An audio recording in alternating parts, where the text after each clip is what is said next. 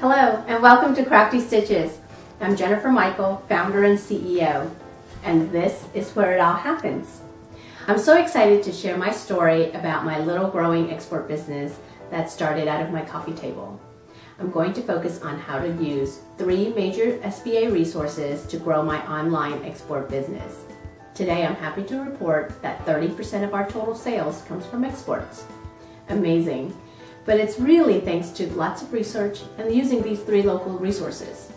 First, I registered to the Virginia Small Business Development Center, where I enrolled in the Passport to Global Markets course at my local SBA chapter.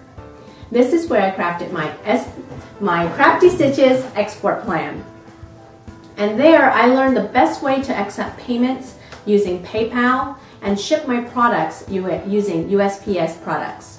Today, we use PayPal to accept all our international payments and integrated Authorize.net for credit card processing.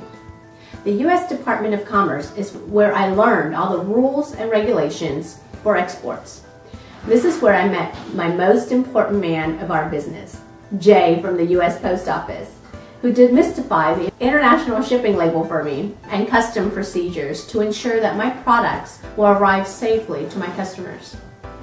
Virginia Economic Development Partnership is where I received my grant to search engine optimize my site to target export markets to Australia. Through these 3 resources, the SBDC, the U.S. Department of Commerce, and Virginia Economic Development Partnership, I am now prepared to properly export my quilted jewelry rolls around the world. What makes us so different, you say?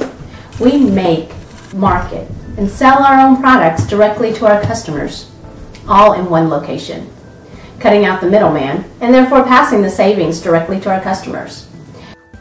Who are your customers? Well, we've really taken a hold of the $6 billion wedding industry. I mean, we use powerful tools like Twitter, Facebook, Instagram, Pinterest, and YouTube to market directly to our customers. We ship our own products and keep a lean inventory. Therefore, we represent the new makers movement in our current 3rd industrial revolution. That's my exporting story. Where will your next customer come from? Think global, act local, so just like I've done, visit your local www.sba.gov/exporting to download your export planner today.